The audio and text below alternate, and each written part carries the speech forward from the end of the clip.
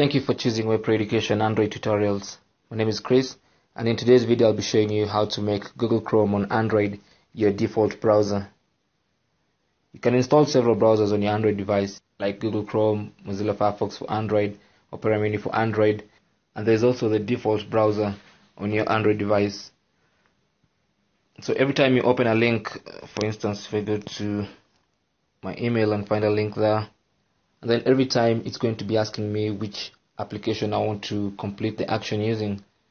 So if I want to make Chrome my default browser and stop this window from popping up all the time I want to open a link, select Chrome and then select Always, and that will change the default browser to Chrome, and it also tell you how you can clear the default settings. So when I click on that link, it will not ask me which browser I want to complete the action using. It's going straight away to open using Google Chrome.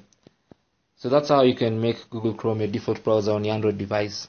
If you have any question or comment, leave it in the comments box below, and don't forget to subscribe and share. My name is Chris from WebProEducation.org. See you guys soon.